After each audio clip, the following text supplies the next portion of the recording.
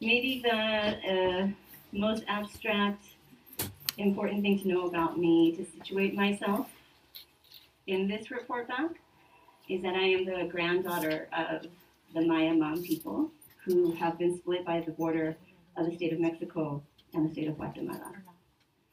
And that I am the daughter of undocumented migrants from Guatemala here on occupied Chumash and Tomba land.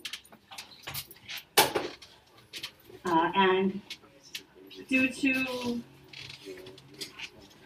an endless number of regrettable historical events, I have U.S. citizenship. And so this has allowed me to travel to Palestine and Chiapas and back. And so,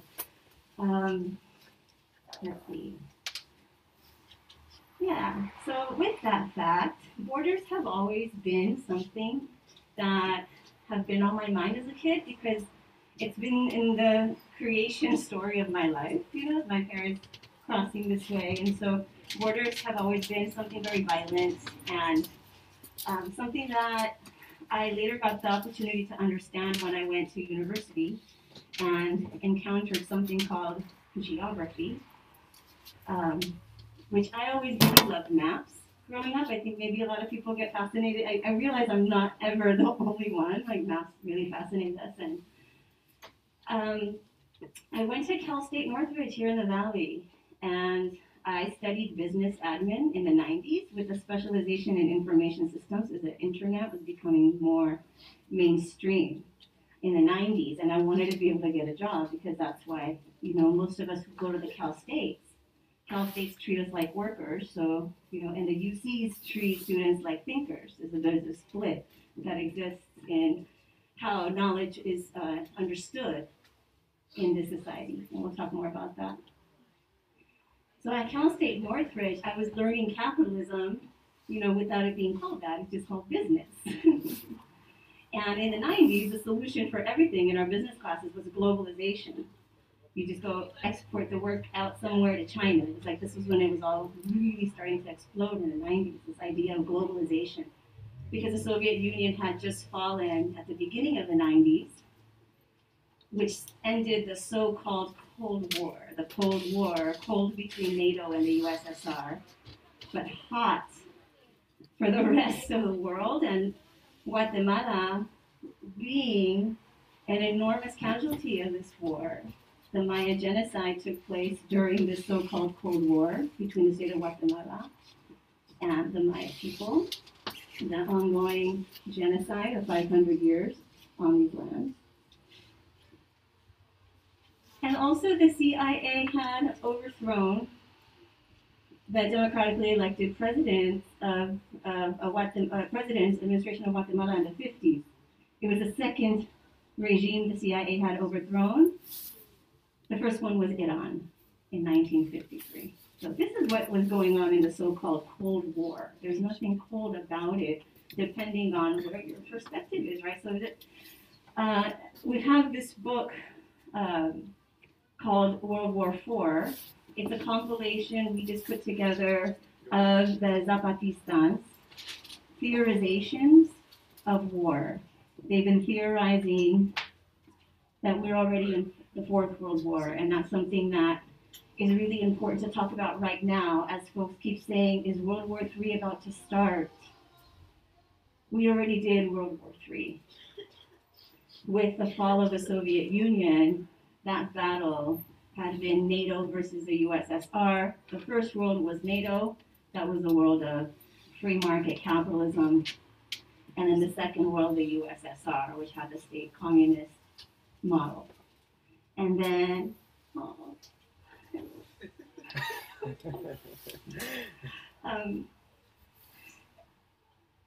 and so the third world, the rest of the world, was supposed to pick, and then there was a fourth world, which was even way even outside of whatever, the third world.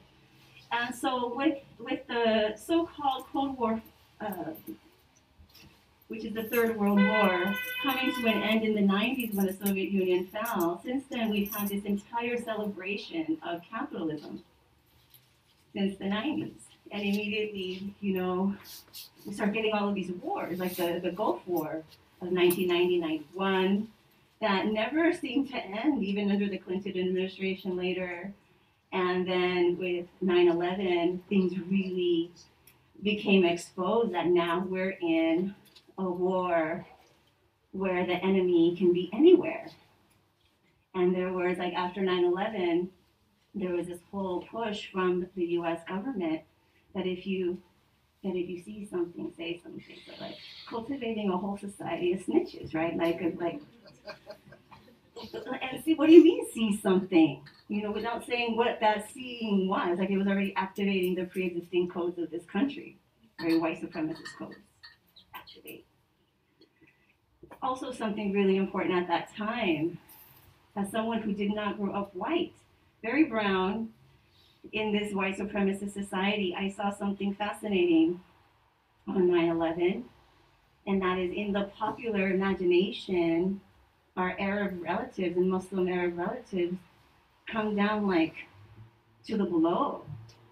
Like, immediately everybody was seen as an enemy. It didn't matter, even if they weren't Muslim, if they looked Muslim, and they were an enemy, right? And so that was the feeling with 9/11, was that the enemy can be anywhere, sleeper cell, neighbor in the suburbs, kind of thing. There was even TV shows about this. And so this was going on around me, and I had always been really political in my family, and maybe it's related because I was the only one that had citizenship because I was the only one born here. And politics, injustice really concerned me because of how I would see myself and my family be treated. And because I felt empowered to do something, maybe that's why I was into politics. And I was really into, I was raised by my family and raised by television. So I was raised into Americana through television, right? Lessons, right? Like, that's how you learn the codes, because your parents don't know, your grandma sure don't know, like, you know, what this cliche term means. Like, you learn all the cliches and those codes. Anyway, I did. I'm just seeing so many nods in this room.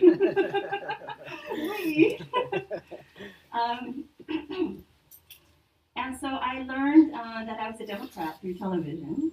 You know, my family sure didn't tell me that. That's what I learned, because they were the ones that were always sticking up for people like us. And then I was so into politics, I randomly ended up, just because I wanted to go see it snow, because I'd never seen it snow, I went on a national student exchange program while I was at Cal State Northridge to go to Rutgers and the University of Maryland. And while I was there, I randomly got an internship in Washington, D.C. in Congress, because I was a graphic designer and an English graphic designer. And then I was just giving tours of the Capitol as if I knew what I was talking about. You know, I learned a lot while I was there. But it's something that I kind of realized about that space is that in Washington, D.C., there was a couple of heartbreaks that took place. And it was 2001, January. George W. Bush had just been inaugurated, and it was shocking that there was no resistance to his inauguration because he had just stolen the election. And so I'm in Congress as this is happening, and I'm thinking the Democrats are going to put up a fight, and they're completely normalizing it. And not only that, then I find out that they're roommates, the Republicans and the Democrats, and that they're lovers, and that some of them are married, and that they don't really seem to have existential questions that they are talking about. It's more like a sporting event, it felt like. They just like different teams. And they go home, and then it would just be like their own regular life. And so it was a heartbreak for me. I remember when I was there, I first heard the name Bernie Sanders. It was in the context of him always being made fun of. Oh, and the independent socialist from Vermont, Bernie Sanders. Like, that would always be his prefix. Like, that was a joke. Because back in the day, like, if you were a socialist, you were a joke. You know, like, you don't even bring up, like, capitalism was so normalized growing up. And so, yeah, that's a heartbreak. Seeing that just wasn't going to be the space, and not knowing what to do after that. And then 9/11 happens right away.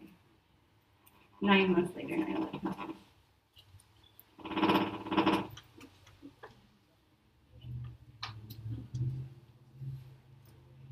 And I see Yasser Arafat giving blood, donating blood. And I had always seen him growing up, he'd be called a terrorist, that he hated America. And I'm over here seeing, like, he's sympathetic to what happened in New York and the Northeast. And so I started to ask these questions, started to try to study, but I didn't know anybody that I trusted. Like, I didn't know any Muslims, I didn't know any Palestinians. My boss were Zionists, sadly, and they were just not being helped. I ended up quitting my job. We were in Chicago at a furniture trade show in the World Trade Center in Chicago when the 9/11 happened in New York. And so the whole thing shut down. And everybody there was just, all the vendors were just watching the news. And I really had all of these questions and no mentorship. And so, I discovered Wikipedia. Which, by the way, when it first came out, it was this huge fight. Because Encyclopedia Britannica was pissed because, they lost a lot of money and they were trying to delegitimize Wikipedia. But then there was a whole research study done that showed that Wikipedia and Encyclopedia Britannica have the exact same amount of errors. So then, Wikipedia, I started to read about the creation of the State of Israel because with 9/11, that had been one of the reasons cited for what OBL had done. And I was like, what's going on over there? Because and I had always just de facto supported Israel just because I had no idea who the Palestinians were. I had never heard. I first heard even of Israel when I was 9 over at Oxnard College Auditorium. My cousin who just come from Guatemala to study because my tia, she didn't want her to go to universities in Guatemala because she'd become a Marxist, so she sent her over here. The 80s. So 1988, I go to this play. I'm like, my prima's gonna be in a play. She hardly knows any English. Right on, let's go. I want to go see. And I go, and I was like her friend. I was like her young friend. I later found out that she learned English from just hanging out with me, And it was the Diary of Anne Frank. And it was the first time I even heard of anything like that. And especially about Europe, because on TV, Europe has it all together. White people got it all together, and they're over here. What? I asked the adults, is this true? Is this a true story? We can't just rewrite the ending. Like, this is true. And they said, yeah, it happened. But none of them could tell me why. And so it was a huge question that I had, but I was, relieved right away by knowing that that Jews from Europe were safe now. Within the State of Israel, and the United States takes care of the State of Israel really nice. That was my growing up. This is what happens when you're raised by television, right?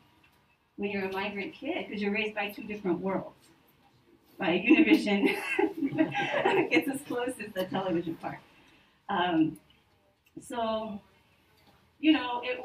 started in the early 2000s, right before 9/11, started seeing on the news the voices that were defending the Palestinians. Because it was all over the news, these suicide bombs and the Palestinians are this and that. And I was like, who are the Palestinians? Because somebody said, well, the Palestinians are suffering. And I was like, what? So then I started to do research, and I got so confused because the mainstream was saying something. So Wikipedia was a really nice entry point for me to start seeing, like, well, who said this? Because that's a really cool thing about Wikipedia is that, like, it's a nice surface beginning, and then you go check the citations yourself, right, to see. And then that can lead you into this really cool rabbit hole of research. And so I got really curious about Palestine, especially after 9/11, and it was mostly books that accompanied me. And I was just still very confused until around 2005. I had gone through this journey where I had been in the business school at Cal State Northridge, did the whole East Coast, go see the snow and intern, and then come back, and then 9/11 happened, and so I started getting ready to graduate. And I needed it in order to get my financial aid. I had to take a full load. So I took all these electives, and one of them was urban geography because I wanted to know why LA was laid out like LA was laid out. And I was good at technology, and I love maps and this whole GIS, Geographic Information Systems, coming up. You know, you can save the world with maps. And I'm like, yes, we need to save the world. And I can make maps. And so that was a whole experience because I entered grad school, and now in grad school in geography, woo, my first class was called globalization, and so now I'm learning about globalization from below, whereas across the quad I was learning about globalization from above.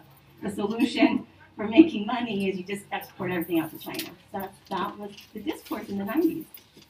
And now in geography, we have this book called Empire in our hands, and I had never read anything that thick, and I didn't know what they were talking about, but I saw the name Marx. I'm like, oh my God, is this legal? You can talk about Marx? For real? No, I didn't know.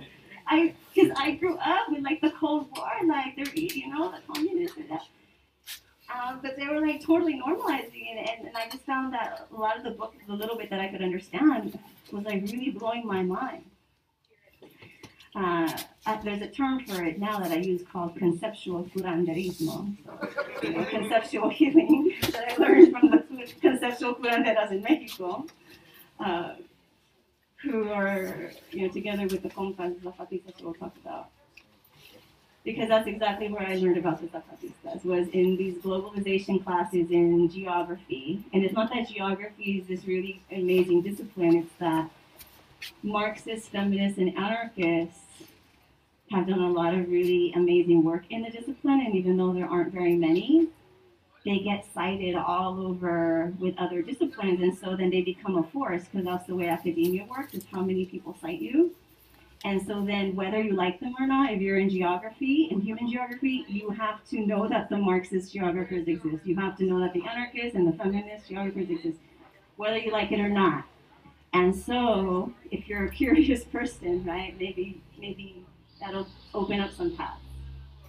And that's what happened with me. I started to see the EZLN in all of this globalization protests, anti-FTAA protests. I'm like, what's going on? There's protests. Like, it was really a whole shift from being like, how are we going to run capitalism in the business school over to then geography, like the world's on fire because of capitalism, you know? And so then you start seeing Free Palestine and EZLN together, where that's what I started to see. And I'm like, what? Like, we got to free Palestine. Like, oh, let me learn more. And I just became so curious about both the EZLN and Palestine because of all of this movement taking place, and this is the early 2000s. And this is when there was a lot of consciousness of how these supranational institutions like the IMF, the International Monetary Fund, the World Bank, like how they indebt countries of the former third world, right, into completely restructuring themselves so that they no longer spend on anything on healthcare and education. So no social spending. It's more about creating a situation where your country protects private property, has infrastructure to move goods and extractivism, extracted mining or water. You can build infrastructure, and basically that's making it a welcome business climate for capital. And who are in the way? Lots of Native people, especially here on this continent. Many of us are still around, fighting, protecting the land. And those are people who are in the way, and this is what the EZLN says. With the Fourth World War, it's a war of capital versus anything that gets in the way, which ends up at the logical conclusion being life. And if we see now, 30 years after they first started talking about it, we're in a situation of extinction. It's no longer being talked about in whispers underground, like it's more mainstream that we are in the sixth planetary extinction. And these performative conferences like the COPs that just, the one that just happened in the Gulf and previously, that those are conferences of the greatest polluters who then make global decisions about how we're going to stop this.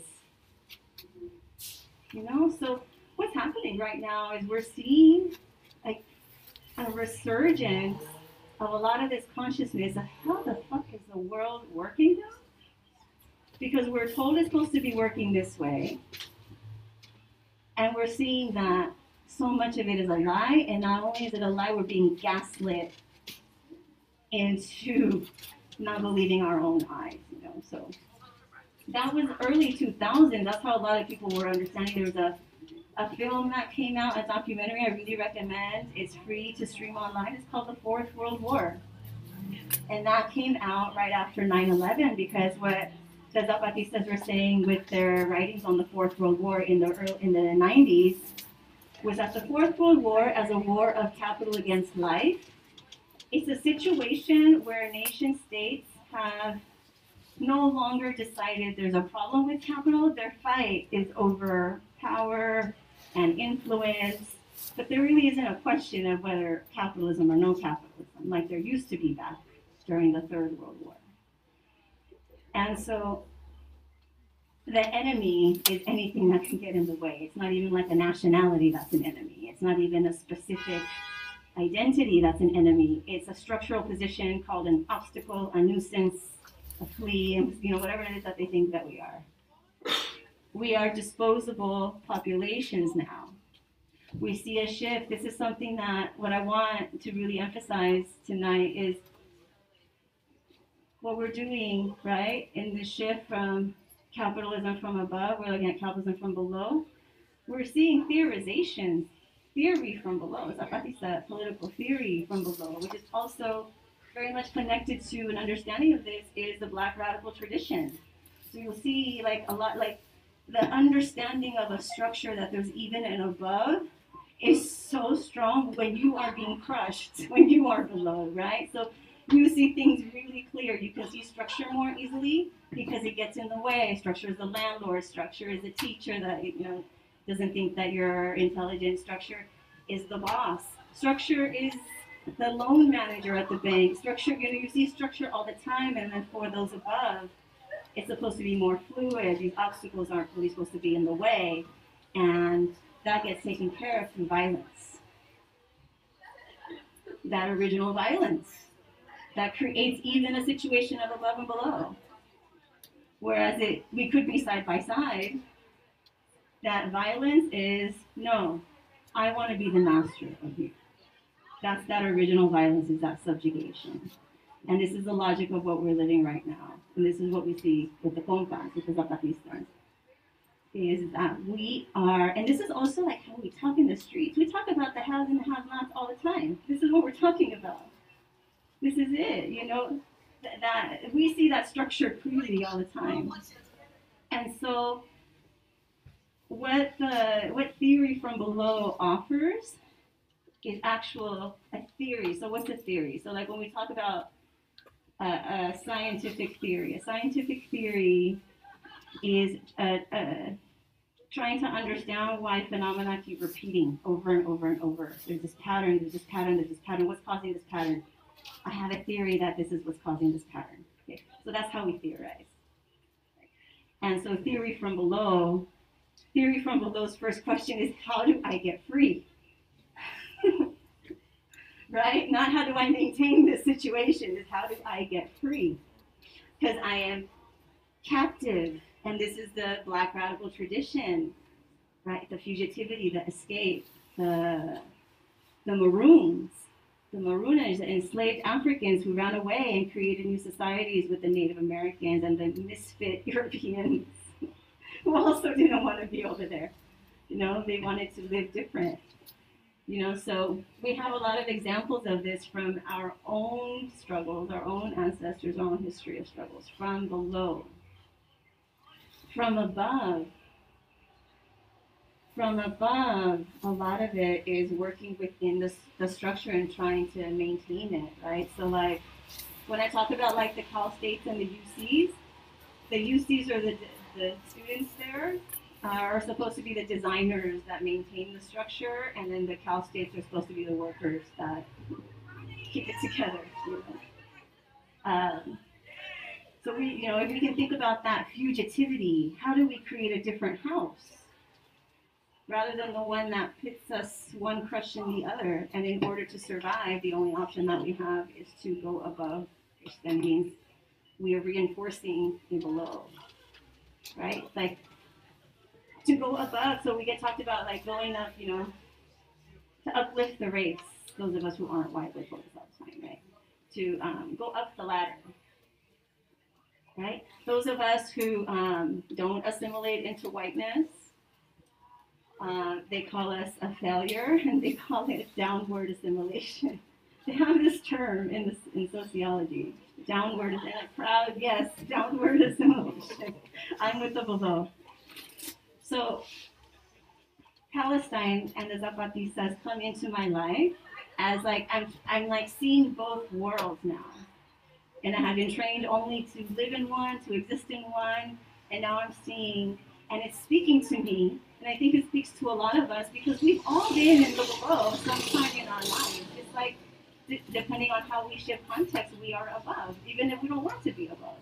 But that's how we're seen or related to, because that's how we've taught, whether it's because we look a certain way or have more money or have a certain type of vehicle or house or whatever, you know, like there's these codes of society. So Palestine then comes in because I had this deep curiosity after learning about the lies of the mainstream media after the war in Iraq in 2003, how so many of us went on the streets all over the world and it happened anyway, which revealed to us that the governments don't respect none of us. They just don't. They already have their plans, right? And we're a nuisance. We're just a nuisance to them that they have to pacify somehow.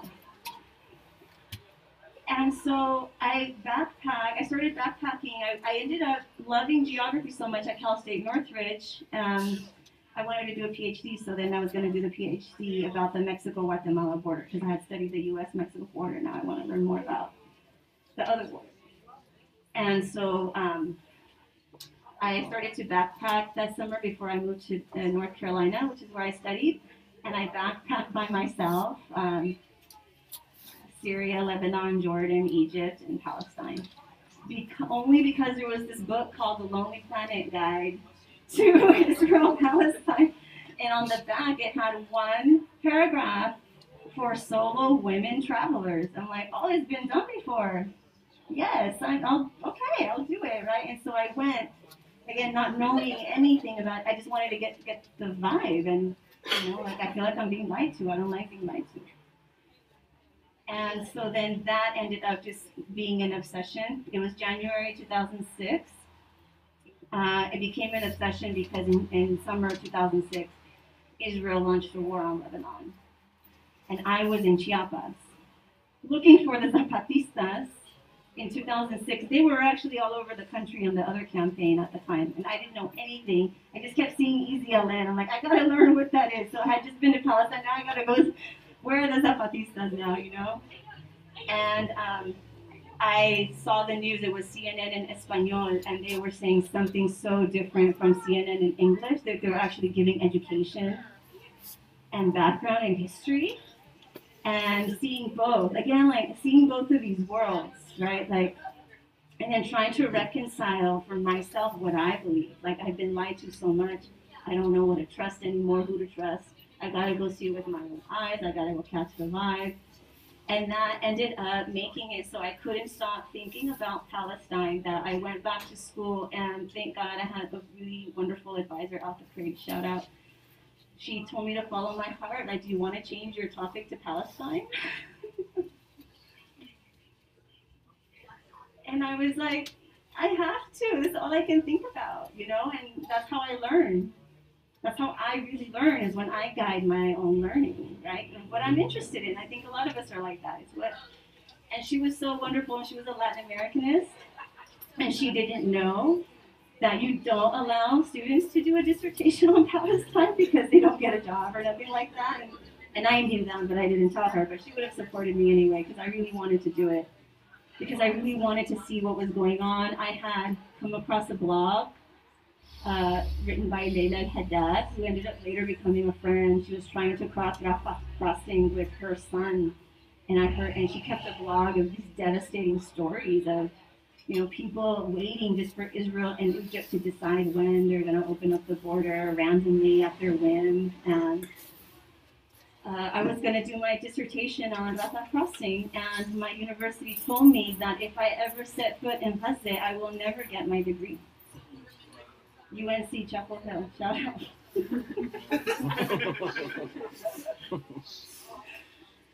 And they're following the federal government guidelines in terms of level of travel advisory. But the West Bank they had just knocked down the West Bank a level because they're trying to do economic reforms and stuff. And so I ended up moving to Bethlehem and doing research in the archives in Jerusalem on maps, because my whole question was, how did Palestine get these borders that we're all just like, oh, we love Palestine, we love this map, I got it on my necklace, but can we talk about these borders too, because, I just from our history, we know borders are not natural, so how did we start, and then hearing stories about how Lebanon and Syria, those borders cut families, we don't hear that enough. There used to be so much travel, and now those borders they have really destroyed so much of the social fabric of, just like how they have here, and the ecology, and of course, so much more.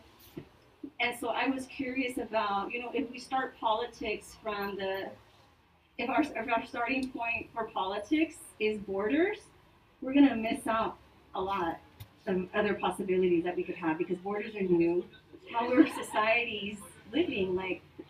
This whole modern nation state system that I also started to question, because people were saying that Palestinians weren't even around because they didn't have a nation state. What the fuck?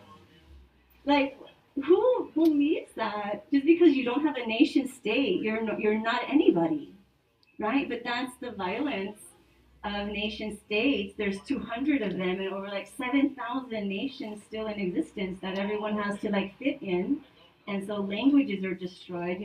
Speaking personally, the Maya Mam, who've been split by the Mexico-Guatemala border. Mexico, after the Mexican Revolution, started this whole Mexicanization campaign and made it really discouraged native languages from being spoken. So Mexico, the Mam peoples that are on the Mexico side no longer speak Mam, but in Guatemala we still speak Mam. And that's been destructions of worlds, of entire. So what we're living in is a situation where we're being homogenized to assimilate, to fit in to something that, as a kid of undocumented family, we know this discourse of assimilation, right? And it's not really problematized enough in the schools, especially. So when I go to Palestine, I study their borders. I study how Palestinians use maps, in really rad ways, revolutionary ways, to really rally everyone around, these colonial fucks created these borders, but it also brings us together because everybody inside those borders has been marked for extermination. We will not allow it. So it's been a rallying cry. So it's the master's tools, but using the master's tools against the master, right? Not just using the master's tools, having a strategy for it. This is something that Palestinians have really taught me a lot about, because I go into Palestine doing this research about how the colonizers cut up the globe and how these borders are really contracts between invaders over how they're going to oversee the local plantations that we have, and then the sub-plantations called private property. Because this is, in Palestine, not, tracing how Palestine gets its borders.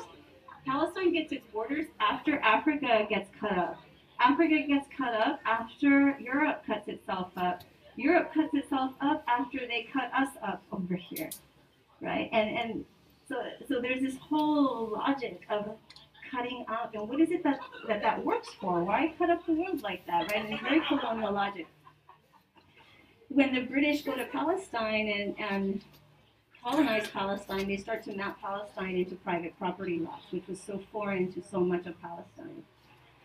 That, I started to interview Palestinian geographers who have been part of the negotiations with the peace process about, the use of maps, because Palestinians famously they were in such a weak position when the peace process started in the early 90s. Why? The beginning of the Fourth World War. Capital had been victorious, right? The Soviet Union fell, which means it weakened a lot of the left in the Middle East, in the region. Also, Saudi Arabia is still working with the United States to prop up really fascistic Islam, and then there's like a whole battle to not allow that. So there's all these tensions and geopolitical tensions happening over worlds, So I go to a refugee camp. I live in Bethlehem when I'm in Palestine, and I live with a family. I rent a room, and one day I come back from maybe my Arabic class, and I smell menudo. What, Mom? And it turns, and then they look at me like, oh my God, if she came, she's not supposed to see this. And they feel like really shy. And they tell me that this is our food. We don't really share it with the foreigners because foreigners usually don't like it. Like they do coochie face to the food, and I'm like, no, this is like, let me eat this, it's the intestines. Yeah. And it's called kashat, which in Arabic, I believe it means like your gut. Someone here knows? And it was like one of those moments where like you earn your stripes, but you do it because you're like, you're like Palestinians today. Oh, you ate kashat? And it was. I mentioned that story because I went to Palestine at a time. It was 2010 when I moved there. I moved there for a year. It was a time when there weren't a lot of non-white foreigners there.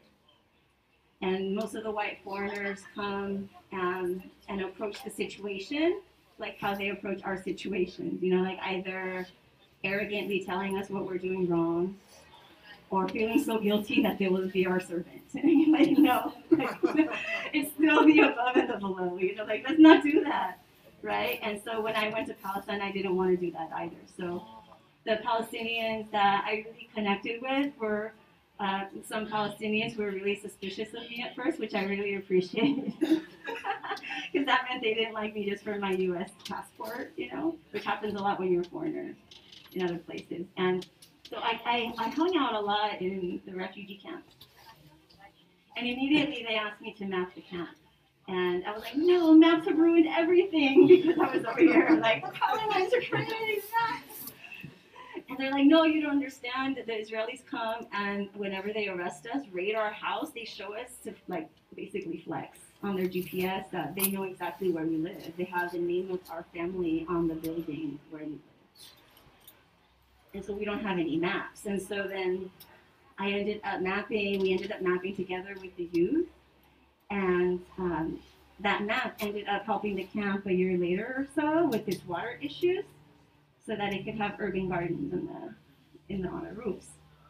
And I was like, wow, that's how like you need to listen to the below, right? Like, and it was so nice because it taught me like using a map as a tactic, as a tool, which I think is something that like it's a huge question we have right now with international law, and it's something I became very sensitive to with counter mapping. So it was a Palestinian, Edward Said, rest in power, rise in power, who coined this term, as far as we know, called a counter map. Like, yeah, the colonizers mapped, and that's a tool of conquest, but if we have a counter map and a strategy, not just the map, and also the strategy, then, it's also a tool for resistance. And so that I learned the difference accompanying the Zapatistas and the Palestinians on strategy and tactics. I also went back to Che Guevara's guerrilla warfare, and you laid it out like in 2 paragraphs, the difference, right? Strategy is your longer term plan to reach your goal. Tactics is just whatever tool or method you're going to use to advance that plan. and they need to be disposable if they start weighing you down. Only use them if they're going to make you stronger the next day. Dispose of them if they're not making you, so they're making you weaker. And if you can't dispose of them, you have a problem, because that means that that's become your strategy. You need to always have an outside strategy.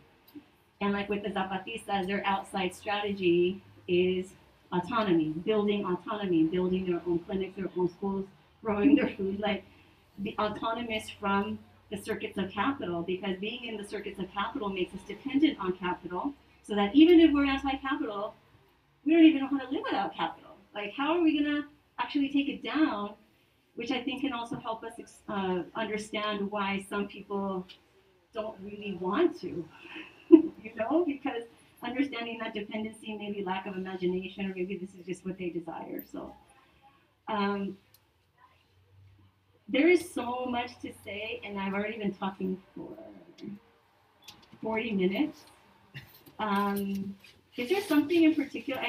I don't know how to narrow it down, so I wonder if maybe we can just pause and Kiki, just check in. one sec. Could we stack up the chairs and get them out of the way so some of the folks outside could kind of squeeze in? Yeah, we'll take a Yeah, break. we want to bring in Yeah. more people, Yeah. so... Sorry to interrupt. That's The yeah. chairs are completely stackable, so we could all just help each other stack them, and then we're going to let in some more people from outside. Yeah, there's about 30 people outside. But we're going to open it up to discussion. You can ask for anything, so we want to make it so that everybody can come in. Thank you, guys. I could take that chair, the white one. Could you grab it? The foldable chair, you can pass it over to us.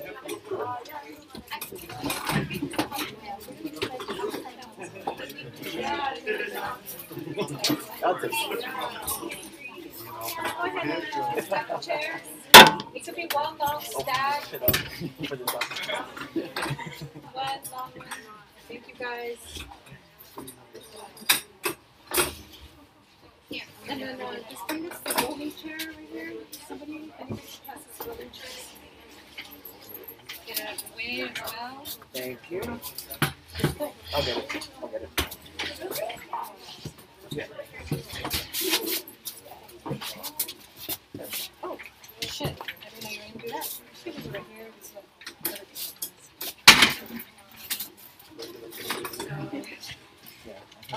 Martin, I'm sorry. Sorry, Martin. That chair doesn't stand. Disabled. Yeah.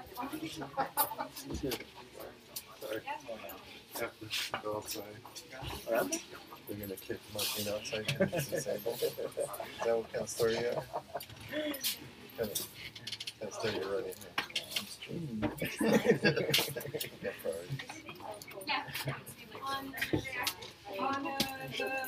There's a YouTube, so there's a link on both of our Instagrams. Yeah. There's like,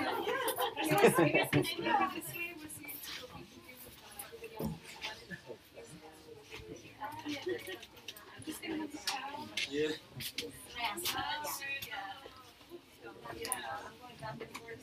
Good, huh? Mm-hmm.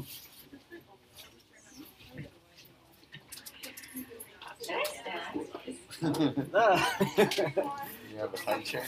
Yeah. Oh, we do. Oh, wow. yes, you can step on the couch, you can sit on the counter.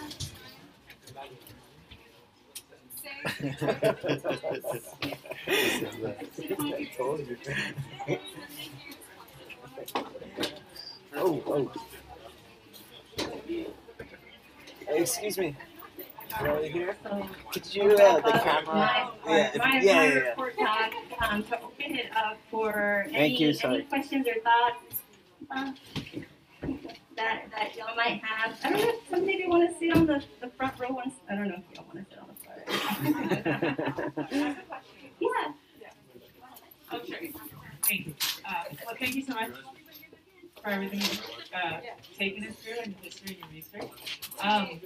I recently came across some research about Middle East migration to Central America, and specifically looking at El Salvador and a really large Palestinian community that's there now and thriving. And I'm half Salvadorian, half Mexican, and so when I came across this research and learning that that community is still there and thriving, I wondered so much about them. I even saw like a Calle Jerusalem, and there's statues, and I think that there's also communities still in Honduras and Guatemala too. And something about that migration that I found so interesting in how quick also sort of like, erasure happens is that many of the migrants who came from the Middle East, their passports were from the Ottoman Empire. And so because of racism and colorism, the darker skinned Arab that was migrating to El Salvador, the colonizers at the time was kind of like, oh, the Turks, the problem with the Turks. And kind of also this sort of racial, discrimination against, that they were Arab. And I learned recently that the big wave of migration, most of these folks were from Bethlehem and Jerusalem. So I was thinking, I was like, oh, my whole life I was like, I think we're ethnically Turkish. But that may very well be like a misnomer, and that, maybe my family's from maybe somewhere else, I don't know. But I just wanted to ask, do you know this research? Do you know more about like the connectedness about, indigenous communities also living alongside Palestinians? Like if there's other kinds of, I don't know, illuminating thoughts you have about this history? It's a sad history, but it's important to talk about, so thank you for bringing it up. And it's actually connected to my own personal experience as accompanying the Palestinian struggle as a non-white person and as Native and from Central America, let's say they call Central America. In Honduras, movements there, I don't know about now, I imagine different now because things are, but traditionally movements there, like the leftist, anti-capitalist, all that, have been kind of ambivalent with the Palestinian struggle because their oppressors are the Palestinian oligarchy in Honduras. So there's like enormous assimilation that took place in Latin America. This is what the colonization of the Americas project has been a project where people from other parts of the world can reinvent themselves. Not everybody, like our African relatives, because white supremacy is so, and of course anti-blackness is a corollary so strong. But Muslims, Jews, Europeans, without having like consciousness of what's going on, because the erasure, like you're saying, is so heavy, it's so strong that there's a huge contradiction where a lot of folks who have been who are oppressed have a chance to migrate somewhere else to become the above of others, and that's been the entire colonization of America. Like from like the expulsion of Jews from the Iberian Peninsula, like a lot of our last names are Sephardic Jewish. Rodriguez, Martinez, Speaking of last names,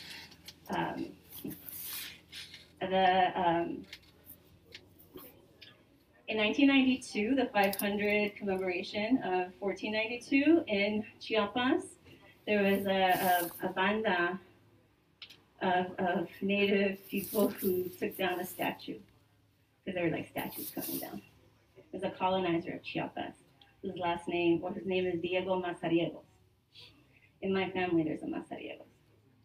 Like, we all have these contradictions, and there's a lot of focus on identity, which is really important, but not enough focus on structure and how context shifts those identities in structure. So that's what the Zapatistas in theory from below and the Black radical tradition are so good at having us like, don't ever forget the structure as you're also understanding how identity functions within it, and how identities are manipulated and managed into the divide and conquer, right? So accompanying the Palestinian movement for a lot of us, non-white folks, and have Black compas who've accompanied the Palestinian movement, and we have a lot of love for the struggle, but then we're also all very flawed people that are trying to figure this out, and in a context of divide and conquer, we make a lot of mistakes, but we need to talk about the contradictions to try to figure them out rather than evade them. So thank you for bringing up that question. It's the same it's similar in Chile. Chile has the largest Palestinian diaspora population, and there's a lot of contradictions there with the Mapuche struggle, with the Native struggle. but this is not at all to paint it all as just either this or that, because there's obviously Palestinians in Chile who struggle with the Mapuche. Like actually, there are. It's just that the tendency. So like if we think more about like where are the intensity strong, and how can we intensify ones and detensify others, rather than just thinking of it as binary. It's either this or that, and we're like, fuck.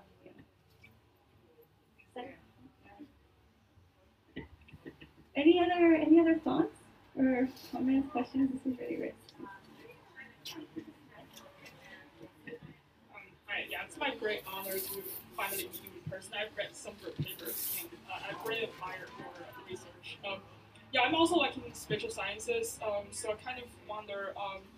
I often think about the geography of LA, like how it, the kind of suburban geography, how everything's compartmentalized and so spread out. Like it kind of gives like some loneliness, like an atomization of the families, at least in some parts of LA.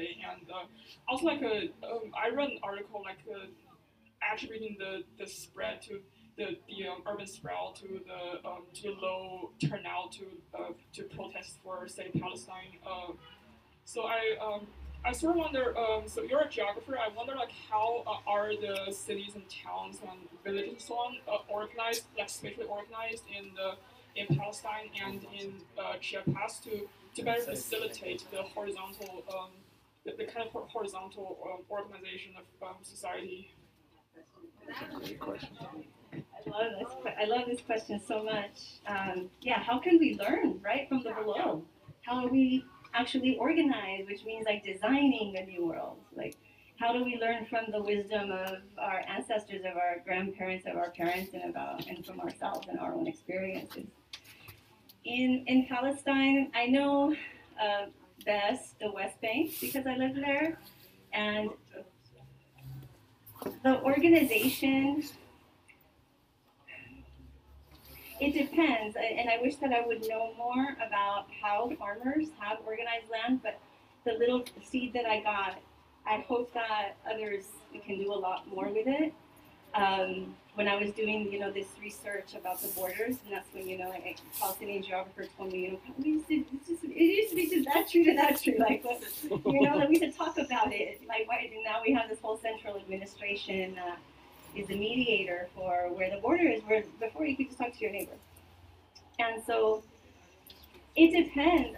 The bit that I know about the West Bank is that there was a whole politics of creating municipalities, which is really interesting now in this moment with municipalism as like a school of thought, the Bookchinian school of thought, that organizing locally and weaving globally, organizing at the municipal level. This is a really interesting geography to think about because it means different things in different contexts. So in Palestine, the creation of the municipalities is very violent. It destroys the communal fabric of like the councils that make decisions, the majlis, But it's there as the Palestinian leadership in the West Bank is trying to create a state which has to make things really abstract in order to administer from above. So with Chiapas, Chiapas, a lot of it is based on land and land cultivation and cooperatives too, because there's different areas of Chiapas grow different kinds of plants. In terms of their organization, I know more about their economic cooperation, which could be also helpful. And how do we design like a solidarity economy, we call it, or a cooperative economy? And because Chiapas is so diverse in what can grow, like some parts grow more coffee, others grow more maize, everybody grows maize, others grow more beans, or others do like livestock. And so then they've traditionally organized so that they can have that in warehouses, and then they can distribute themselves to other places. Their coffee warehouse last year, 2 years ago, got burned down by the paramilitaries. Things are really hot in Chiapas right now, and You know, we get asked a lot, like, why do we think so much about Palestine? Why do we talk about there's so many things happening in the world? And I think a lot about Mahmoud Darwish, a Palestinian poet, who talks about how Palestinians have it's kind of like the blessing and the curse of that the colonizer is the one that the whole world wants to, or gets a lot of attention. So their oppressor gets a lot of attention. It's not really the Palestinians that are getting the attention, but it's their resistance that is forcing the attention, as we know. But Chiapas, you know, and I go to Palestine and I talk about the Zapatistas a lot, and I give a class on this declaration in the Haitian refugee camp with youth and it was incredible because I learned there a technique that I now bring here. So I was a professor after I got my PhD just for a couple of years, and then I decided to come and do organizing. And while I was teaching, one summer I went back to Palestine and had a 6-week class on the Zapatistas reading the Sixth Declaration. And I didn't want to give any homework because people don't do homework. Here, people don't do homework. You know, reading that's like their third or fourth language, English. You know, like, let's read it together. So we projected it on the wall and we would read it aloud and we'd pause and then we talk about it. And it was really beautiful because they're like, how come we don't know about this history? And it feels like it's here. And the Zapatistas themselves have said, like, Gaza next to us, right here next to us, which is another thing about their Fourth World War thesis, is that the geography of struggle, it's not the nation state, it's not nationalities, it's those being crushed no matter where they are. It's being crushed in that context can shift. Even Europe has a below. I just learned that. I kind of joke around. The Zapatistas went to Europe in 2021, and I went, and I had, Europe's never my, it's not my choice. I go to Palestine, I'd rather go to Cuba, I'd rather go there's so many more interesting places in the world. Because when I tried going to Europe, it looked like the postcards, Paris looks exactly like every photo of Paris has been taken already, and I've seen, so why did I even come, And, I like traveling where I get to meet people and learn about everyday life.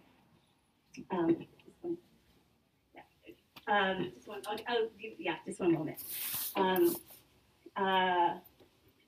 But I lost my train of thought. You're below in Europe. Oh, Europe, thank you. Yeah, but the Zapatistas went, and they really pushed that contradiction and forced us to see, there's an above and below even within Europe, because Europe, it's presented to us as this homogenized mass that, they're all white, but there's actually indigenous people still in Europe who don't want to be this white, homogenized European subject without culture, without history, without being with the land, instead being a consumer, here. So, Europe has a below too. I'm sorry, I just want to get to your question because I'm really curious.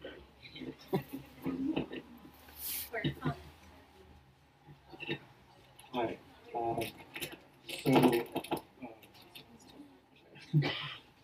I've read some of Galeano's and Galeano's partners' communiques, and it makes me wary because as a young individual, I'd like to visit Chiapas someday, but it seems that they're up against a lot of imperialist and institutions of power, like narco policing and gentrification and tourism being bought out by the same people. So I'd like to ask, is it safe to travel right now to Chiapas with the murder rates being high there? Thank you for that.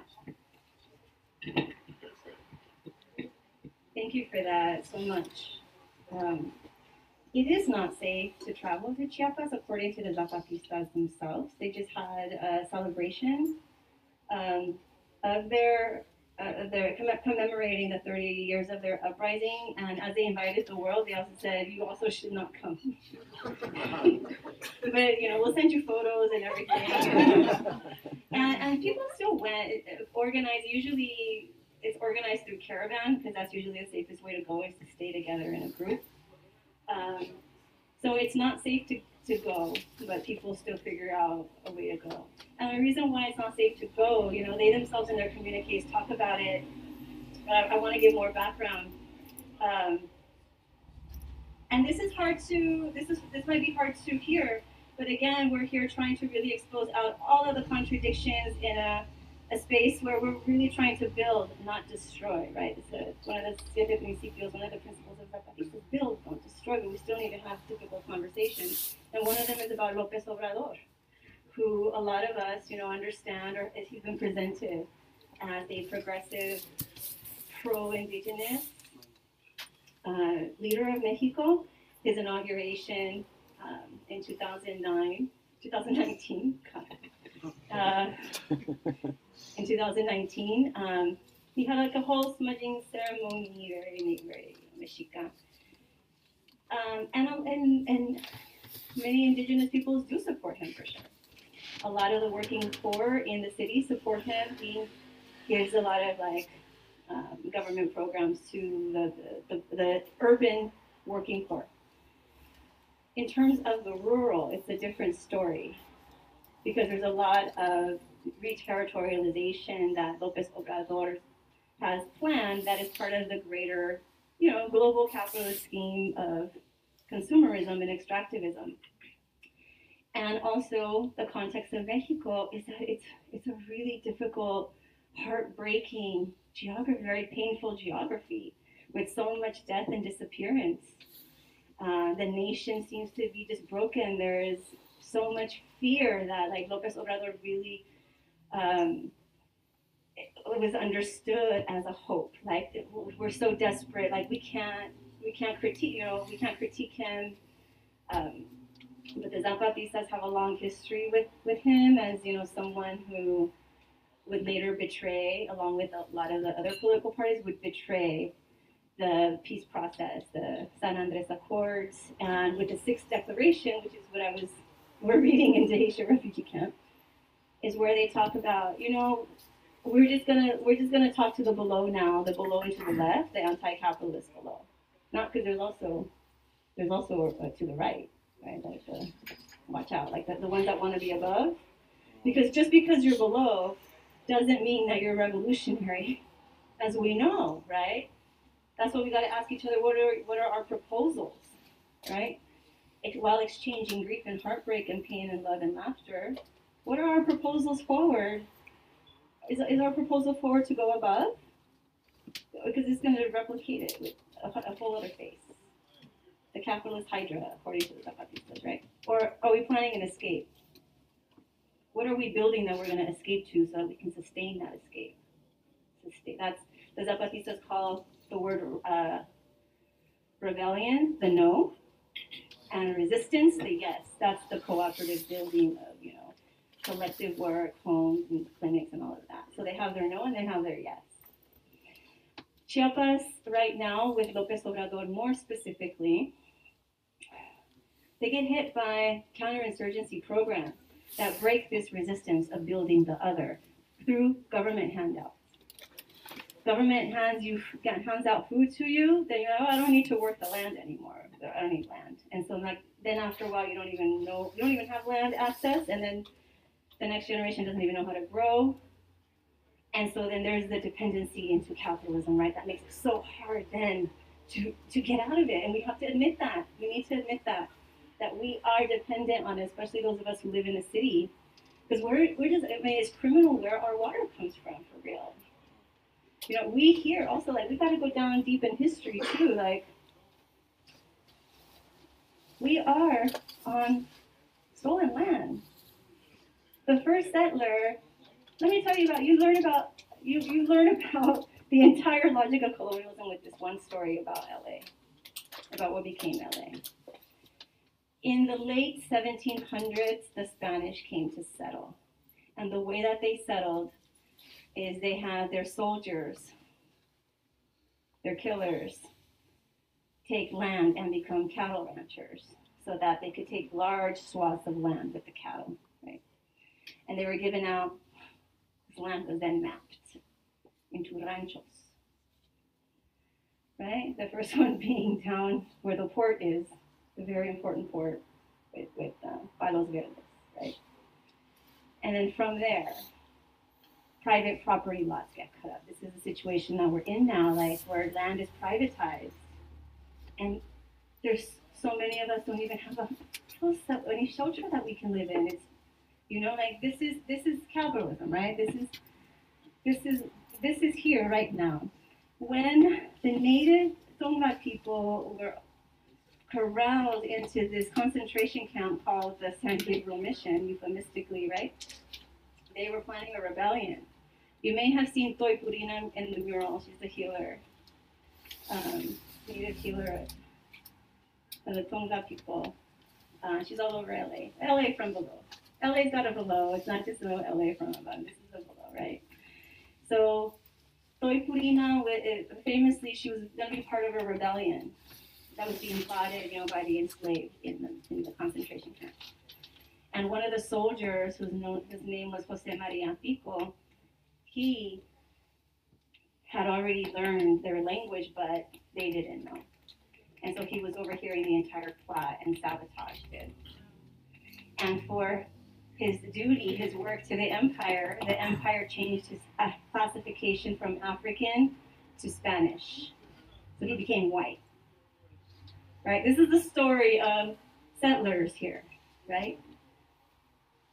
And so we need to go that deep in history if we're really trying to get to the root, and we need to, you know, do it in a way that is about building and not destroying, because it can be a really scary place, because then we find out how complicit our lifestyles are. And I think a lot of us are feeling too, like, and what does that mean for my relationships, my friendships, my family? Like, there's been so many splits right now, I think, that we've experienced. And, you know, for me, it's, that happened 15 years ago, like, where, like, my whole world just, like, I genuinely feel like I died. I died and had to become somebody else. Like, it was that kind of decision. And it was harder back then. There wasn't a lot of resources, a lot of support. The internet felt really small. We used to blog. This was before social media, like right when the smartphone was coming out, you know. We were blogging, and the comment section was a dumpster fire all the time. Like, you know, like, it was always like, do we leave the comments? Do we not leave the comments? And now, like, there's a block button, like, fuck the comments, you know.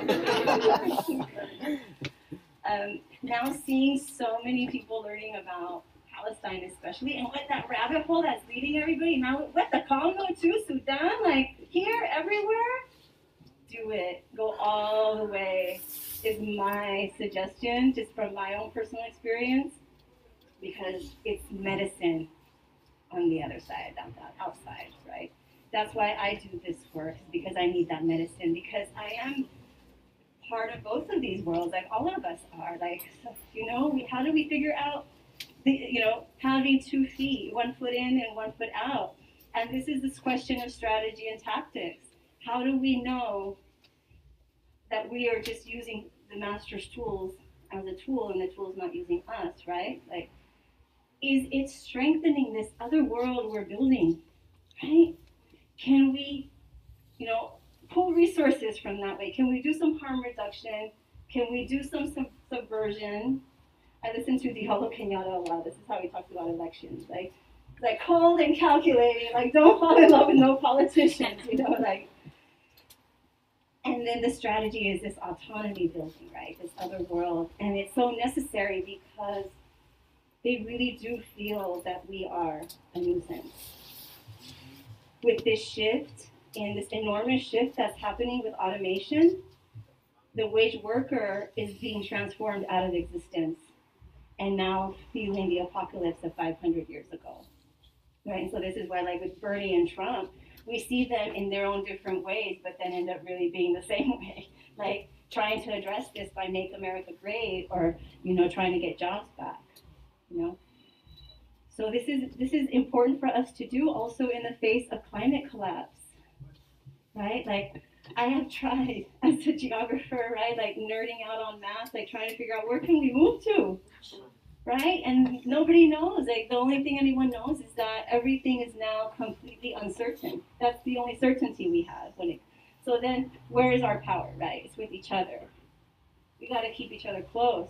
And weave webs, right? Because what if we need to migrate? What if, you know, maybe we can be little islands of refuge for each other by getting to know each other from below building these webs, right? And we learn that precisely like from learning from our other worlds about how do we treat land as a relative for those of us so inculcated in the school system that has us treated like an object, right? And that's something for us now. So as I'm seeing people learning about Palestine and having their heart broken, it's a good heartbreak. It's a good, necessary heartbreak to have. There's a lot more of us now than there was back when I was doing it. When I was doing it, I didn't know anybody. I came out as an anti-Zionist very publicly at UNC's the school newspaper. I had a column. They just gave me a column. I'm like, oh, I'm gonna write about how I dated this Jewish guy. It turns out he's a Zionist. So like, and everybody read it because people love the cheese man, you know. And it went viral before that was, and then Fox News wanted to like ensure. I'm like, how I'm staying, away from them. But then that's when I met all these beautiful Palestinians who raised me over the internet and asked me to blog with them. And I was just talking to a compa about how, when they first told me about all of these things, like, they're so shocking. And now I'm seeing them, but I'm seeing myself. I'm seeing so many more of us who are truth seekers. And I think that might be the thing that joins us, is that we're truth seekers, because a lesson that I've had to keep learning over and over is that a lot of people want to be lied to, because it's hard. It can be hard. And we need to understand, even if we don't agree, right? We got to understand. And that's a very Zapatista method, like the deep listening. After we're in the process of translating this book called Learning to Listen, by Carlos Lenkersdorf, who learned Tokolaba, the Maya language that the Zapatistas speak. That's where mandar obedeciendo comes from. To lead by obeying comes from the Tokolaba people. And, he talks about deep listening. And it's not so much about hearing the words, but like listening to the heart, to the emotion where those words are coming from, right? And so like having those kinds of practices, it's really about how are we going to treat each other different, where we respect each other. The question really is, how are we going to share this world together in this context that we're in this planetary emergency that none of our ancestors have ever had to confront, not even once, right? And how are we going to make everything they think is a loss into a win? How are we going to turn everything into a win, right? And this is by being in community together. It's by like really talking. I'm so happy for this moment to be able to encounter and to find more of us. I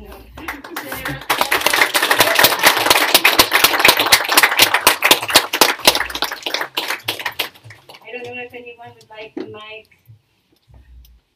Yeah.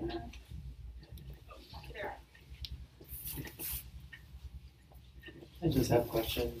So you talked a little bit about like the duality of participating in capitalism, but then at the same time trying to cultivate these kind of like alternative acknowledgments of what's happening. Do you have any suggested readings to put that into practice a bit?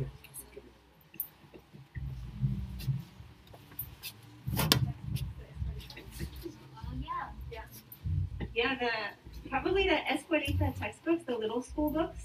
I don't know if you've heard of them. The Zapatistas in 2013 had a little school where they invited anyone from all over the world to come and visit them and live with them for a few days, and you get to see their projects, and their life. And it was pretty incredible, and they gave us 4 books. 2 of them are about the autonomous government and how it works. Another one is about women's participation, and another one is about resistance, and the resistance one's about their co-ops. The government one, the Zapatistas just went through a restructuring. So the government one, if it talks about the juntas de buen gobierno, the good government councils, or the municipalities, the municipalities in resistance, those are no longer exist. The way that they used to exist is that, there's conversation at the village level. And this is interesting about the Zapatista Little School that I'd love to share, is this geography of Zapatista territory. I was in a village that used to be all Zapatista with the 1994 uprising. And then little by little, just maybe half of the village is Zapatista. And then I found out that even within families, there are Zapatistas and non-Zapatistas. And so I was like, whoa, because I thought like my geography of Zapatista territory was like this homogenized container of everybody's Zapatista. But it's not like that. And it gave me hope because I'm urban. And I'm like, yeah, I can't imagine taking over the city, but I can totally imagine leaving, within the city. Yeah, we do that anyway. So the way that then, like, there's, the everyday life, schools and food in each village. And then at the municipal level, which is like a collection of a certain number of villages, they kind of coordinate. They used to coordinate government, and then from a collection of municipalities, they would coordinate the zone. They used to have 5 zones and then to 12. They recently announced that they did away from that. Like they're trying to undo a pyramidal structure in a radical way. So they turned the pyramid upside down, where now the institutionalized decision making, now the village level decision making is institutionalized as its own. Like every single village, every single place there's a Zapatista will have their own voice, be able to be heard through an assembly decision. So it's institutionalizing the below, and then at the municipal and zonal level, those will coordinate on an ad hoc basis as necessary. And they're not called juntas de buen gobierno or mares anymore. And also, they will have, they have plans, of course, they don't say how, to make sure that they can defend themselves because they're getting shot at. With this whole, the counterinsurgency, the way that it looks like right now with López Obrador, is that he has this whole program called Sembrando Vida, Sowing Life. And it is like, it's a program where like if you have like a certain amount of land at least, like I think it's 2 acres or something like that, you get given a monthly stipend if you can plant these 2 kinds of trees. And the thing is that there's a lot of common land in Chiapas. The land that the Zapatistas liberated. It's common land, it's not private property, but this is a private property land titling scheme. It's a way to break the commons. The commons have always been for colonialism, whether in Palestine with the British would say it in their reports. Also in Mexico and throughout the Americas. In Chiapas specifically, common lands that nobody owns. Like to do milpa agriculture, like to do our traditional agriculture, we need a lot of land because we don't use the same soil every year. There's renourishment that has to take place, and that has also that's been the anger of the colonial system is this way of using land is not highly productive, blah blah blah. So the Zapatistas themselves went to declared the 500-year war on January 1st, 1994, because of at the moment that the ejido, the common lands in Mexico, were being had been written out from the Constitution, and that had been the one win from the Mexican Revolution of Zapata, almost 100 years before that. And so then, and that was in order to privatize land, again with these neoliberal restructuring programs that we were talking about earlier, right, where it's about making it a good business climate and not social spending anymore. And land needs to be privatized because the idea is to be able to sell mining concessions, for example, to be able to get into the global market. So Sembrando Vida, sadly, at one of these COP conferences a couple of years back, the biggest polluters of the planet adopted it as this wonderful scheme to fight climate collapse.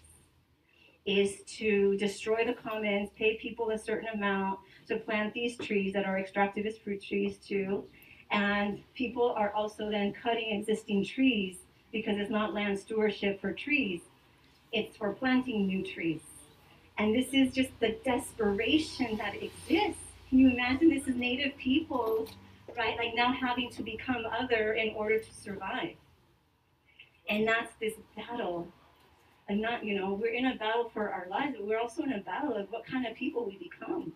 When we think about Zionism, our Jewish relatives are in an enormous battle for the life of what Judaism even means, because Zionism hijacked it. These fascists have hijacked it in their name, right? That happened to Christianity too. Christians have been in a battle for this when Constantine the emperor made it the religion of the state, right? And that's how Zionism is understood by the Jewish liberation theologians. Like it's trying to be a replacement for God who was not there during the Holocaust. You know, Israel has been saying, well, this will never happen under Zionism. So like this imposter God. And so it's a huge crisis for how so with Sembrando Vida, that is like with the Zapatistas, you hear a lot about this war, this Fourth World War is against anything in the way of capital and against anyone who is different, because it's also trying to homogenize the kinds of people that are in the world. And you're hearing this even like right now, like with Israelis, like talking about, well, it depends on what kind of Palestinians, you know, it depends on what kind of the ones that they can pacify, right? Like that is global. That is global treatment, and it might be why so many of us feel so called right now to Palestine, because we feel ourselves, right? Maybe that's what we're feeling. That's what I'm feeling. I always feel that. I feel myself, I feel my ancestors, I feel the future. You know, they get away with this. What happened at the ICJ, they get away with this. You know, so South Africa just took Israel to the highest court possible. This is the International Court of Justice, where you take states to trial, not individuals. And the state of Israel, which was created in response to the genocide that was the Nazi Holocaust, right? And then the Genocide Convention that was supposed to prevent a Holocaust happening ever again, and it's not doing anything, right? Nothing. And this has been the conundrum Palestinians have been in since the beginning, with this problem of the United Nations having cut up the land anyway. Like they're the ones that cut up the land and created the Zionist project, the criminal Zionist project. And so Palestinians have been in this conundrum where they have to figure out, like, how do we even use international law? It's the problem. But we still need to use international law. In 2013, I was asked by a Palestinian magazine, Badil, means the alternative, to write about, because I would talk about this. You know, the Zapatistas, when they use international law, they use it tactically. And then they ask, can you write about this? Because we want to learn. And it's a piece called Law as Tactic. And it talks about what we've been talking about here, like how do we understand how power is circulating is one of the big themes of that paper.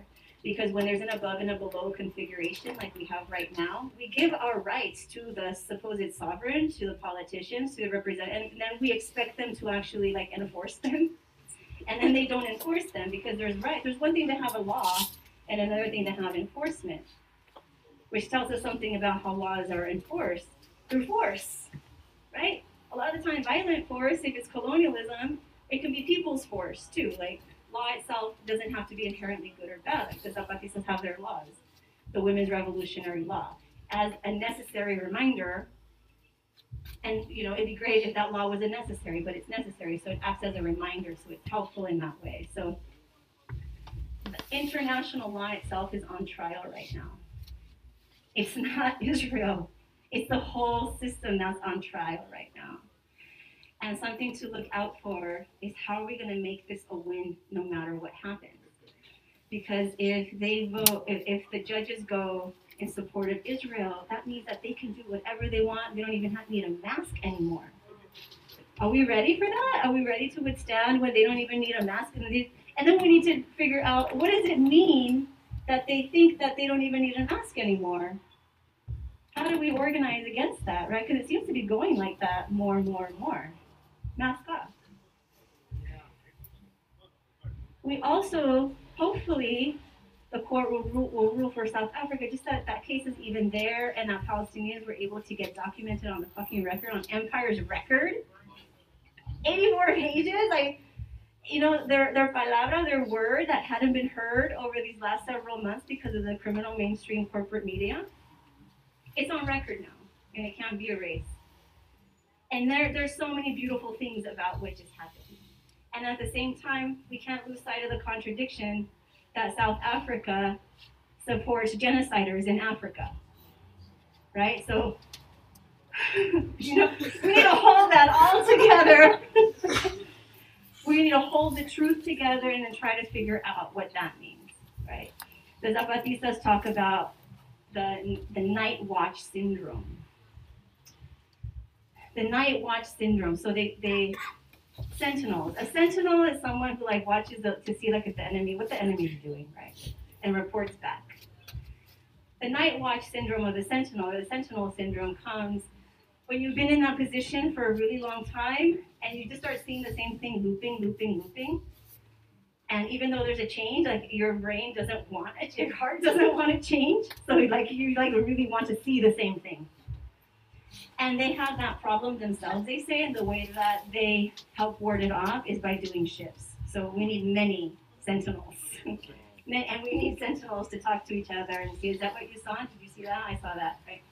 And that's the thing, is we need to keep looking for change and reporting that back, even if that change is so devastating and heartbreaking.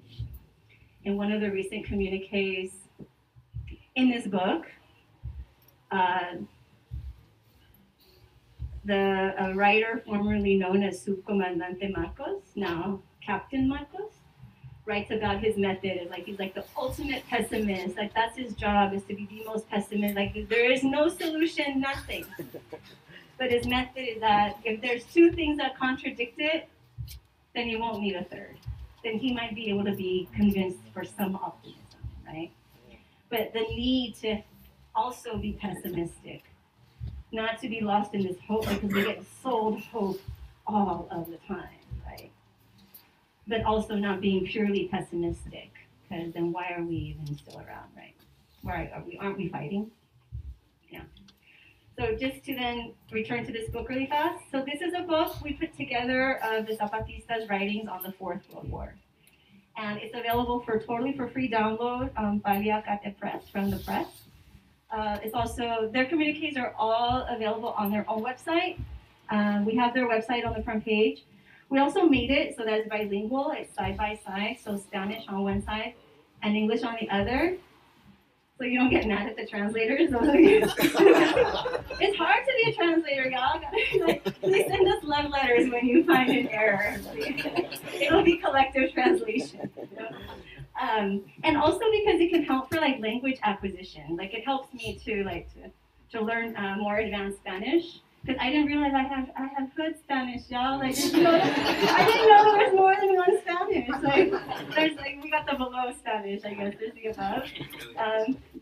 So you're able to learn whichever language, and we want to be able to send a lot to our incarcerated compas.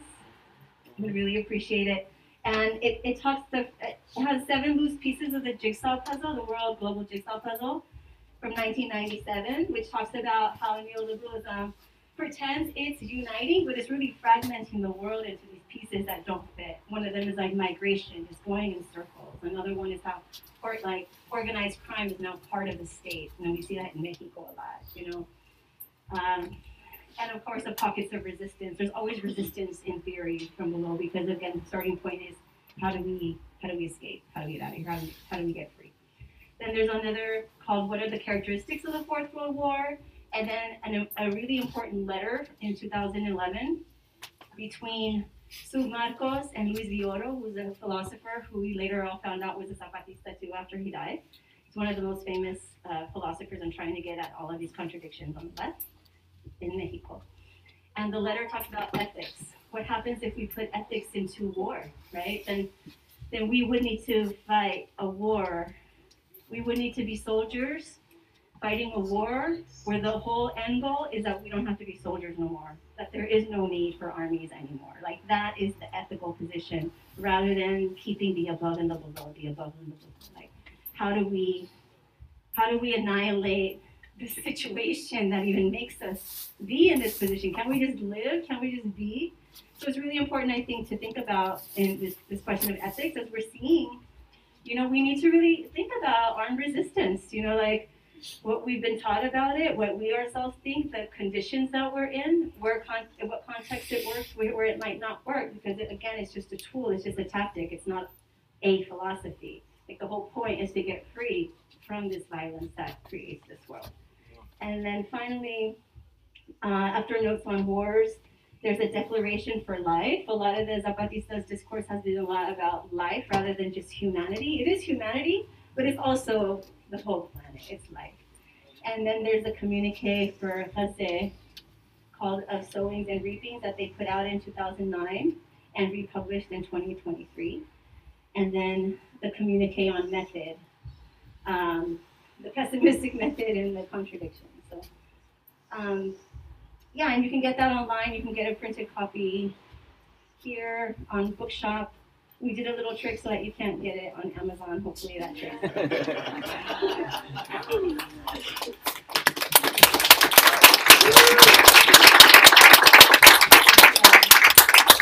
other thoughts, questions, discussions? Yeah. Is the you mentioned a book, or I don't know if it was a series of books called Escuelitas? Yeah. Is that available to read anywhere? Yeah. Yeah, if you just like do a search for Zapatista Little School textbooks, you'll find them. It's also, I think, maybe words. Maybe we should publish them, right? And like a, yeah. And they're really great to sit in community with and think about, and they get really like detailed about about like the things that they tried, and that didn't work, and so then we're gonna try this other thing, and not just. So like it shows you like, oh yeah, like they're not these like geniuses that already have all the answers. Like it really is caminando, preguntando, like asking questions as we walk. I feel like there isn't too much account of. I feel like there isn't too much accounts of like, like modern or yeah, I would say like modern, like anarchist or like community-based like situations like working out, or it's not often documented enough to where like we can feel comfortable and enough to where we could say like, hey, this is possible. This is like something that we can mirror. Yeah. Well, with that, I want to shout out. We're at the Eastside Cafe with other collectives that we're in this orbit over here on the East Side. In March, we're going to have an encuentro. We welcome you all to come, and we're going to talk more about this question of urban zapatismo, urban autonomy.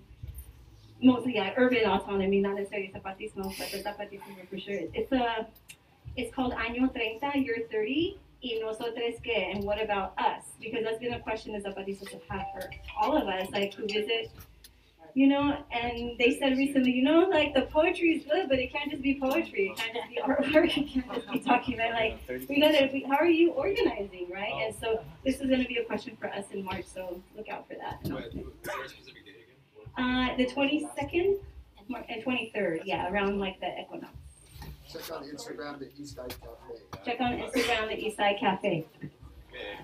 I'm not sure how many people are interested, but maybe it's been of a nerdy question. So you mentioned like mapping the field for the family in West Bank. I just sort of wonder, what do you think of GIS and how does do the Zapatistas use GIS, and if so, what's the role of GIS in their movement? I don't know. That's a great question. If somebody knows, like if the compas, the Zapatistas use GIS, with Palestine, GIS is really developed now. It wasn't before, but now it's like incredible. And I also want to just put out here a story that we need to do something about. We gotta turn this into a win. There is, I did a teach-in on December 11, a live, about maps and stuff. So if you want to like see, if you love maps too, it's on my IG and YouTube and stuff. And at the end, I was telling the story about the Palestinian leadership with the Oslo peace process, how they didn't have maps, and there was a Palestinian compa on there, and feeling really sad about, oh man, we need to get our stuff together, but no, like Palestinians really got their self together in terms of mapping, and I pulled out the atlas, huge, enormous, big, heavy atlas of Palestine, 1917 to 1966, and it shows you all the villages, that were destroyed and are still there and everything. And today from Gaza, there's a picture that the Israeli military circulated of a Israeli soldier, mockingly sitting and looking at the atlas, Palestine, 1917 to 1966. So our books, the Maya books, were all burned by the Spanish when the Spanish came here. And there are 4 in existence that we know of. And so when we think about books and we're in a bookstore, it's so beautiful we're in a bookstore because that's usually how we find each other. We don't really find each other in the highly produced spaces of television, or, books are a lot more affordable. They're a lot, for all of us. I wrote a letter to Salman Abu-Sitta, who created that atlas, and I hope he's all right that I'm putting him on blast. But I'm like, that atlas needs to be reprinted and multiplied all over the world. Like, how do we do that to each other's texts, right? Like with the Zapatistas, yeah, this is online, but also like the internet. When the internet's not always going to work, those of us who grew up without it, like maybe it's just us who are suspicious of that. What's that? Why are you looking down here? Why are you looking down? No, they're not. Yeah.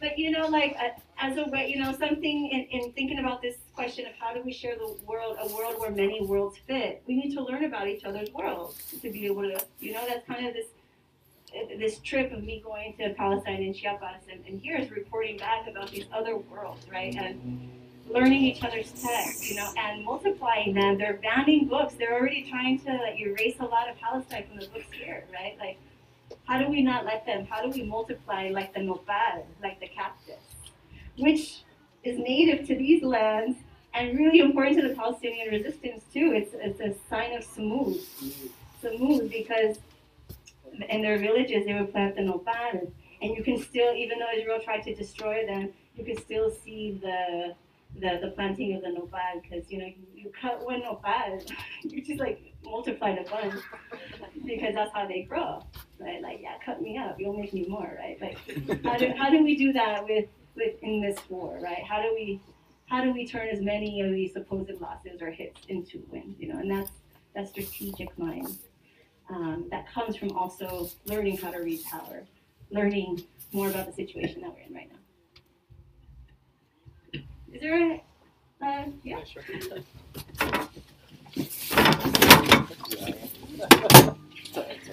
No, thank you so much. Super interesting. I totally agree with you that there are a lot of indigenous people that seem to support Lopez Obrador, and I mean I saw a opinion like a lot of I think 66% was his percent in Chiapas. And I'm wondering, what do you think was the kind of the difference? Like, why did a lot of indigenous people end up maybe supporting this more social democratic kind of model instead of the other model? Like, I'm literally just trying to think, like, what were the historical processes there that made this outcome that, even though, of course, the organizing of the Zapatistas themselves obviously have a different ideology than AMLO, but what made the population kind of maybe go more in the AMLO Morena direction? Just, my thoughts on it have, they take deeper history in that they're in Mexico. There's a major contradiction that the book Mexico Profundo talks about. Mexico Profundo, which is the title of the English translation also, talks about two Mexicos. The imaginary Mexico that's like European facing. This is who you see on the telenovelas, the blonde, blue eye, right? Like in the ads.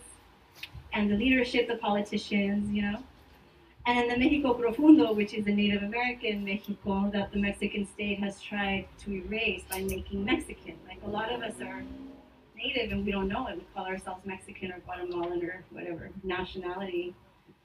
And with Mexico, with post-Mexican Revolution, as I was mentioning that the MAM pueblos in Mexico no longer speak MAM because of this Mexicanization, mestizaje campaign to just create the Mexican instead of this enormous diversity of people. And so that's a tension that's existed in Mexico, and not just Mexico.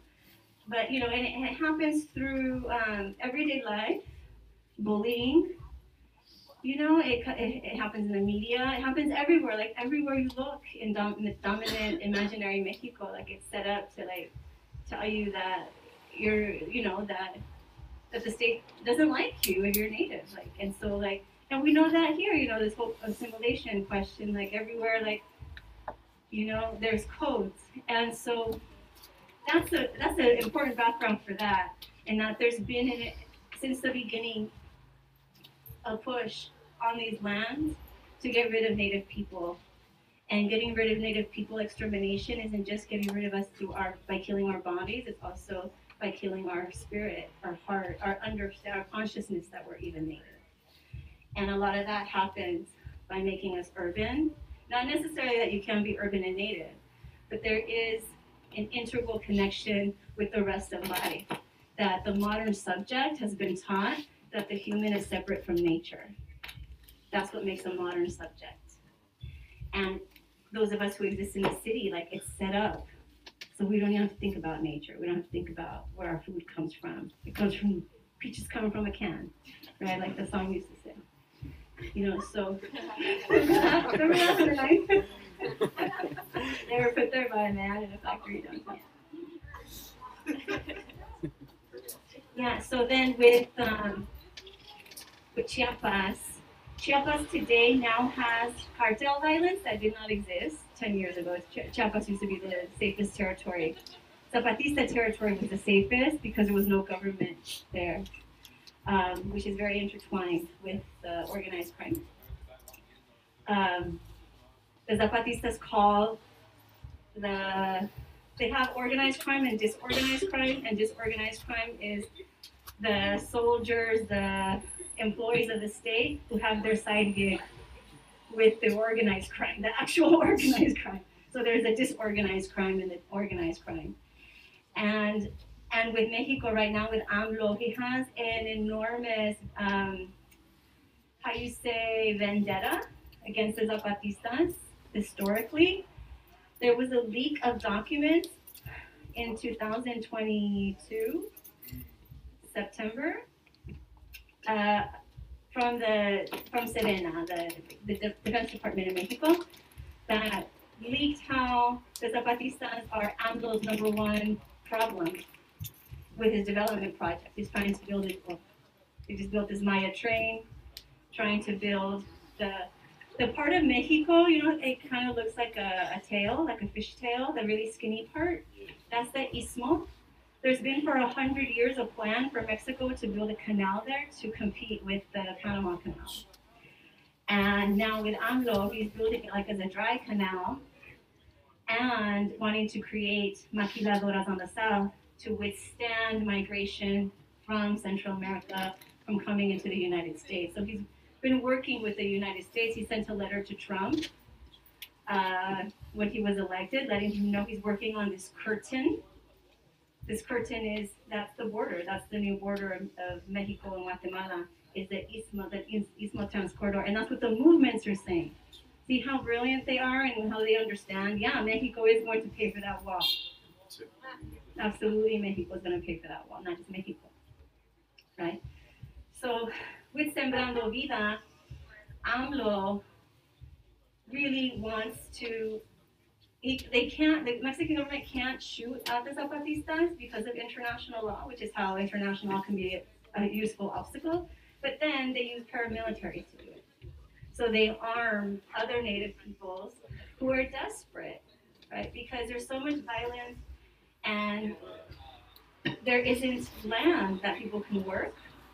And so then he's turning the land into private property, which is so dangerous because if you can sell alien land and sell it, like you can get a bank loan or something, that means you can lose it.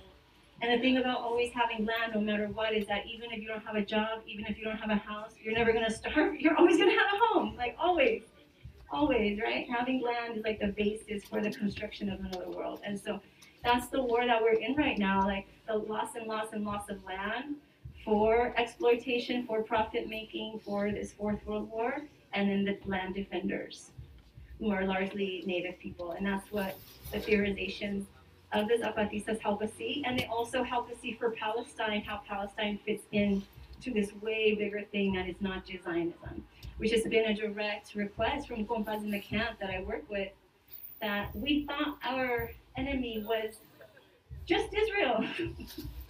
And now we see it's a lot bigger, so we need to understand what is going on, right? And so that was a big impetus for republishing and publishing this book too, so that we can try to understand what is it that we're fighting. And can we really talk about all the contradictions like in an honest way, in a loving way? Because we all got them, like understanding that society, whatever structure it is that we have, the dominant structure favors certain behaviors of us, rewards really toxic behaviors. Sociopathic behaviors are rewarded in capitalism. Like CEOs and politicians are like overly represented in the sociopathic community. Like because if you don't have empathy, then you can make decisions that make money. Right? Those behaviors are rewarded. How do we create a society that rewards other behaviors? The kinds of behaviors that we want, that will make us into the people that we want to be. That is the terrain of struggle. The subject, who we are. What's that? Oh, the Guacamaya leaks. Oh yeah, the leaks. Thank you.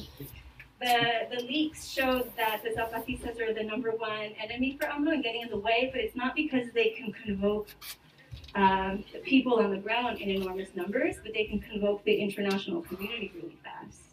And that's really embarrassing for the state. And so that the Nolina for us is really important. We need to help embarrass all these fucks, right? All of them.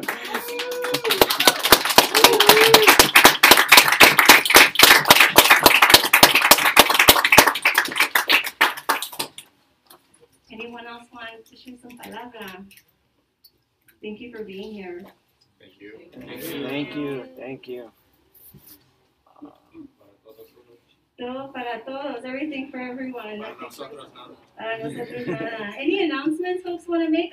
For us, we have a Zapatismo potluck and a book once a month. Next Friday, we're meeting down the street here in Boyle Heights at the San Miguel. Family Farmer, we're at Casa de Mexicanos, and we're reading American Holocaust, which is a book that is really difficult to read by yourself. So we're doing it in community, and it is a book that came out in 1992 with a very controversial title, because the Zionists said that nobody else has a Holocaust, only they do. Right, exactly. And so, like, David Stanner, the author, is real chingon. Like, he's somebody, like, something I want to share really fast, as maybe to provoke, but also as hope. Like, David Stannard, I've just seen too many instances of white people destroying themselves as white. It's possible, and Rachel Corrie for me, like when I first started to learn about Palestine, there was a white woman, Rachel Corrie, who stood in front of a bulldozer in Gaza to protect a Palestinian family, and the bulldozer just ran her over, and it didn't matter that she's blonde and blue-eyed, and that really tripped me up, because here, blonde and blue-eyed people are protected no matter what, but I guess she shifted context. She went to the blow. And I think about Marcos too, a mestizo man, right, who wears a mask, like all the Zapatistas wear masks. The moment you become a target, you have the same target on your back as the below does, as non-white people do, like you've made yourself no longer be white. There's, of course, the structure that keeps wanting you to be white, right? But we need the current refusal. And what I mean by white, it's not phenotype. It's a structural position of I'm the boss. And I joke a lot about how I've never seen white people in Zapatista territory who were like, no, there's white people all over the photos, you're lying. And I'm like, oh, white adjective, yeah, but not white, I'm the boss. Like that, and that's like, it's a whole different feeling in Zapatista territory, because those white I'm the boss behaviors are not rewarded. Like, they're not. And here they're rewarded all the time. So they get replicated, right? It's a whole other feeling to be in another world where we're treating each other differently. And the more of those spaces that we can create, I feel like we can help each other, because then we no longer need to imagine that they're possible, like we have already felt that were possible. So you're all welcome to next Friday to talk with us about American Holocaust. Next it will be The Fire in the Word, about the history of the Zapatista movement. And then it will be Compañeras in March. And then in March, keep checking the Eastside Cafe for announcement, more gatherings like this, so we can figure some shit out.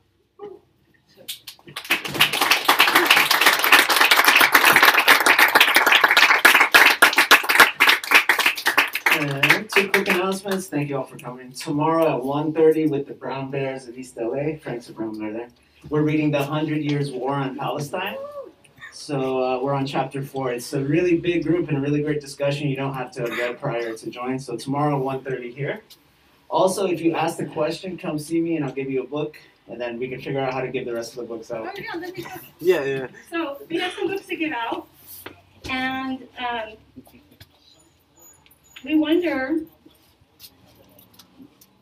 who among you all would like to take a book and then maybe share the palabra, share the word with someone else. If you can commit to that, please do.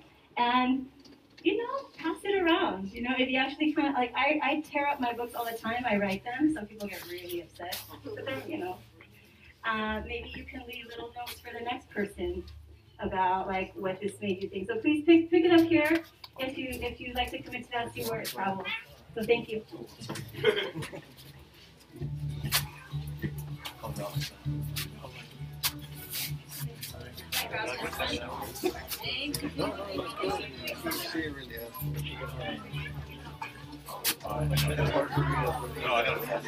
It's hard for me to believe that novel's just enjoying touch. Which leads us to serve.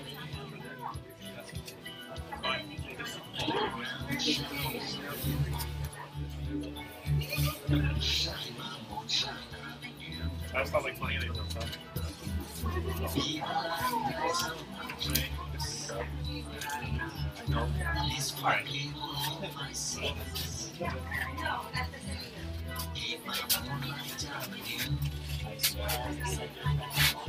I will do it tonight.